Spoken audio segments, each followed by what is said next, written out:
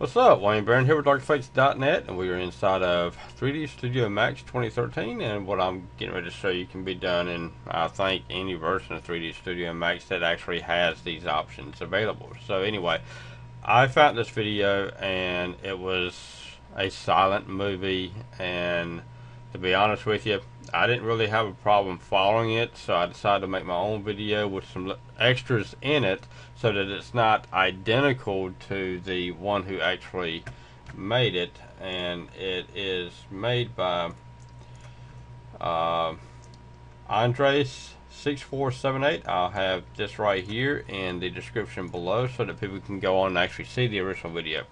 But this is what we're going to be creating, which, like I said, has some extras in it that are unlike the original poster. So this is what we're going to be doing.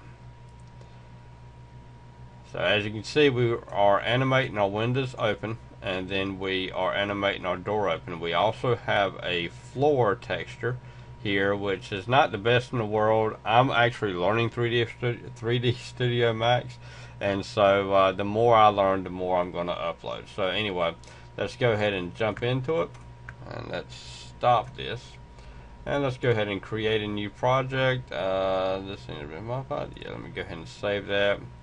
New all, and let's come over here, and let's go into our main view, and we want to do a few things right quick before we get started. The first thing we want to do is come over here to our customize, go down to unit setup, and make sure that everything is set as metrics, because that's the way that the tutorial was originally done. And like I said, if I knew how to do all this in inches, I'd go ahead and do it in inches, but anyway, we're going to do this in metrics.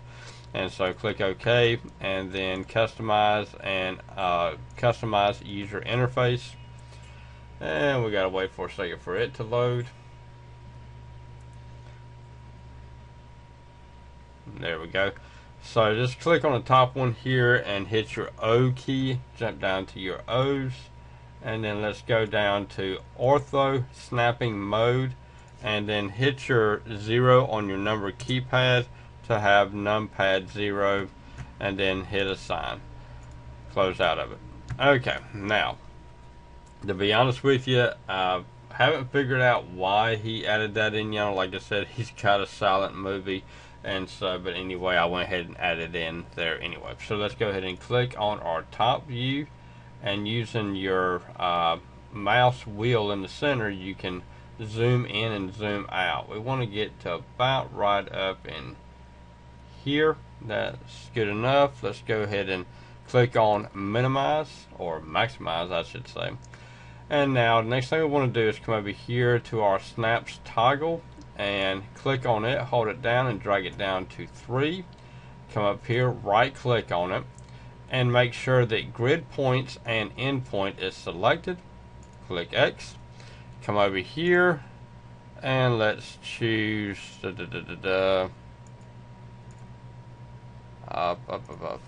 I'm sorry, I got lost. AEC extended, and choose wall. And once you choose wall, make sure that our width is 0.3 meters and height is 3.0 meters. Okay, now with our snap toggle in place, click. Okay, you want to do this block, second block, third block, then come down 2 blocks, over 1 block, up 1 block, over 1 block, down 1 block, over a block, and then come to your end, and then you should have weld point and choose yes. Now if you do not have this selected, right click and it'll deselect it for you.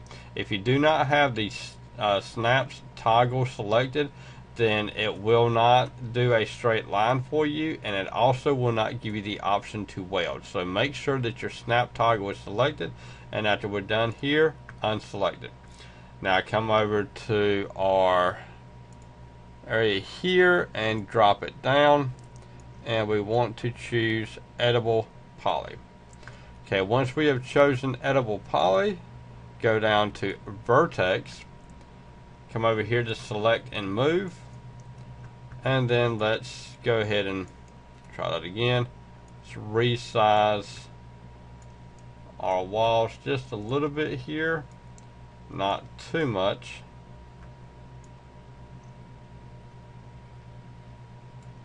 And then grab a hold of our top, drop it down.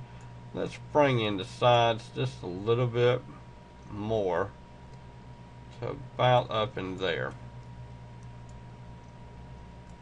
Okay, and we also need to make this just a little bit smaller because that's actually a little bit too big for a door entrance.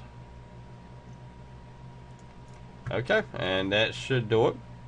So now I come back over here and minimize viewpoint toggle, and let's go ahead and select our top view again, and we're going to come over and choose our windows, and let's choose sliding.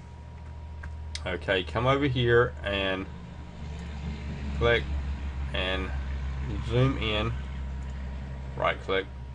Okay, from right here, drag it up, let off the mouse button, drag it up, click the mouse button again, drag it up to about up in there, and then double click it again, or click again to deselect it. Okay, now with our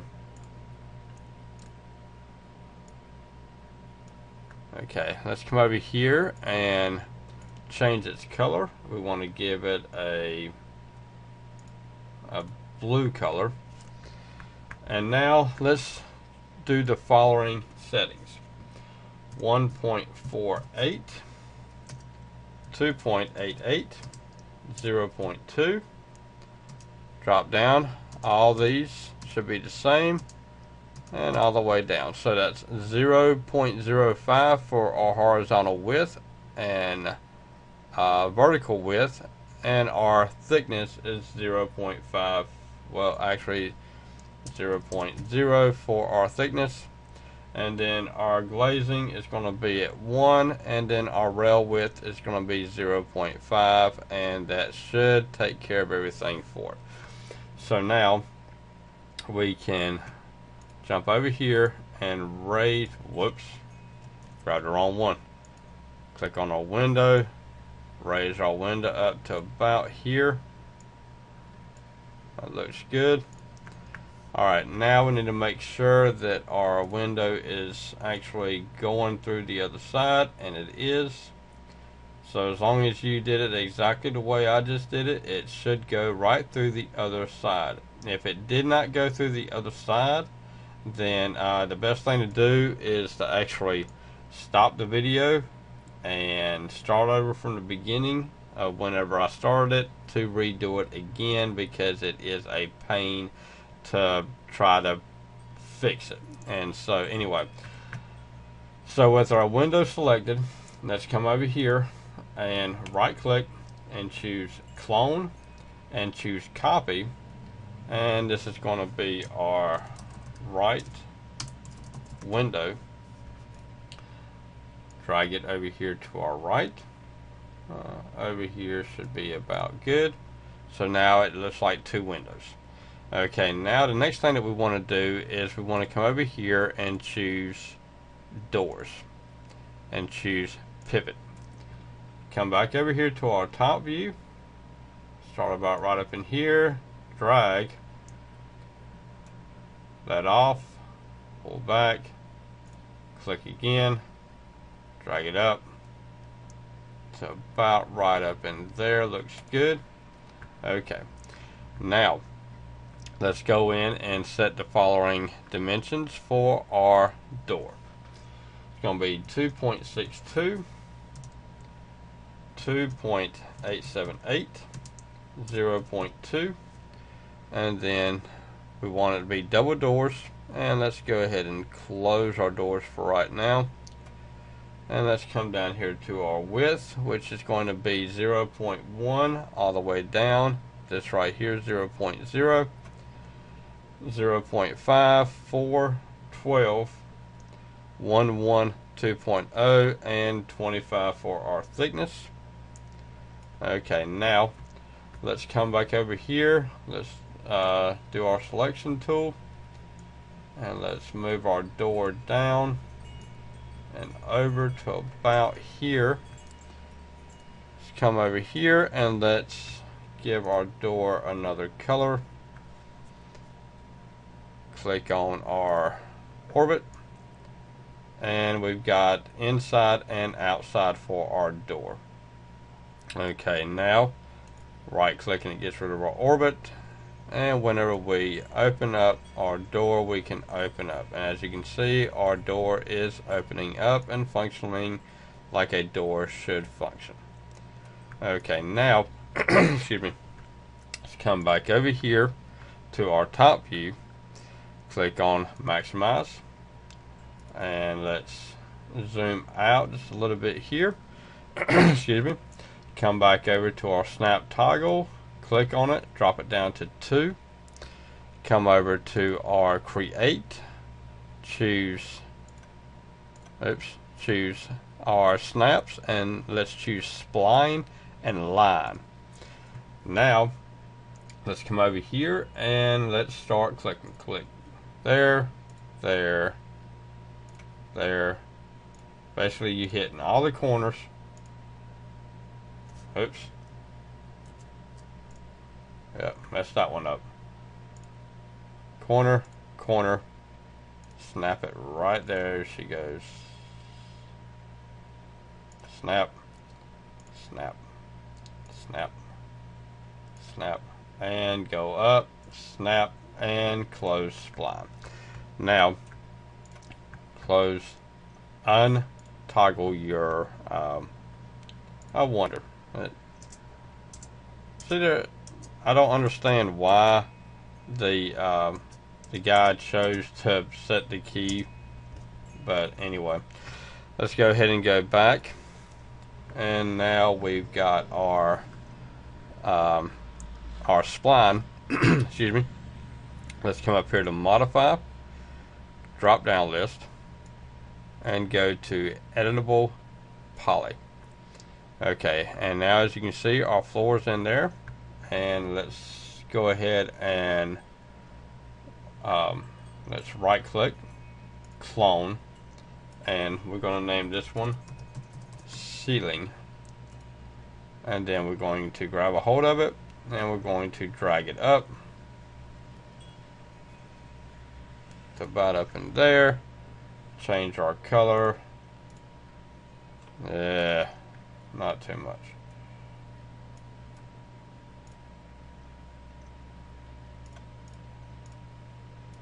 Oh, that's good enough. Okay, now let's click on our door, open it up, and as you can see, our floor down here, and let's go ahead and change its name to floor. Our floor is purple, and so excuse me, what we want to do is that we actually want to give it more of a floor texture. So let's come up here to our material editor with our floor selected, and let's choose our first little circle here. Okay, and now what we want to do is that we want to assign a material, so we select our ball here, click on bitmap, double click, open it up, and I've got this texture right here, which I will have a link to it in the description. Click on it, and now come over and assign material to selection, and then come over here to show shaded material and viewport, and then as you can see, it shows our material right there. And whenever we open up our window, we can see the material sitting inside of our little home here. So okay, now the next thing we want to do is let's go ahead and get into our main viewport here, and let's try to set this up to about up in here. Okay, now let's select each one of our windows and change them to 0, and then go to our door and also change it to 0 as well. And now what we're going to do here is that we're going to animate our doors and our windows opening up. And so what we do here is choose auto key, select it, and let's drag it out to about 20. We don't want both of the windows to open up at the same time, so let's choose 50. Drag it to about here. Choose 50. Drag it to 45, and the door we're going to choose 75.